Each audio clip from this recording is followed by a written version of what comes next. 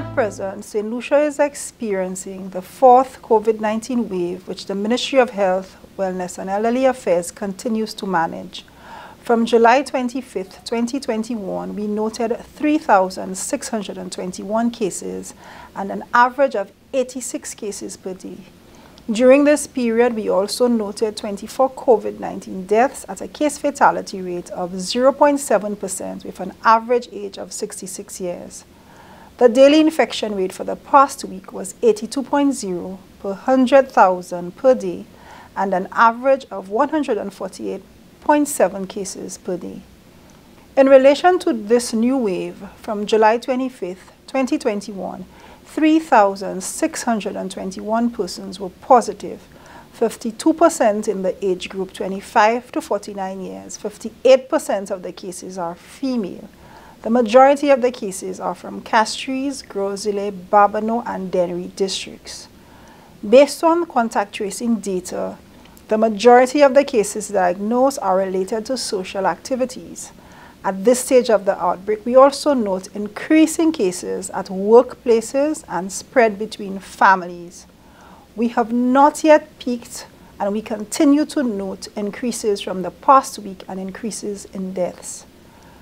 To date, from the positive cases diagnosed in country, less than 2% have been fully vaccinated.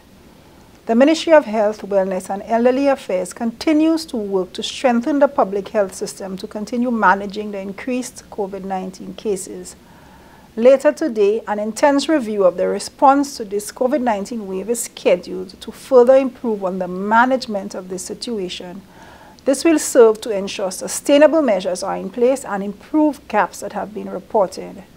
We continue to ask the public to work with us and exhibit responsible behavior to manage this fourth wave. The enforcement agency continues to report numerous breaches of social activities, even during the periods of full lockdown. Let us all take personal responsibility to keep ourselves and our families safe. At present, we continue to have available the Pfizer and the AstraZeneca vaccine, free of charge in country at the various wellness centers. Vaccination remains the most effective public health measure in managing infectious diseases. These vaccines have been proven to be safe and effective in protecting persons from developing COVID-19, its severe forms, complications, hospitalizations, and death.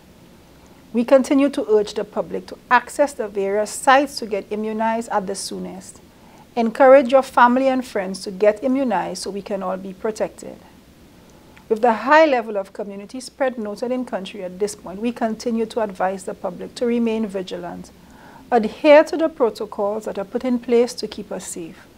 These include regular hand washing, the use of face masks in public places, avoiding crowds and persons with respiratory symptoms, and keeping frequently touched surfaces clean. The Ministry of Health, Wellness and Elderly Affairs will continue providing updates to the public as new information becomes available.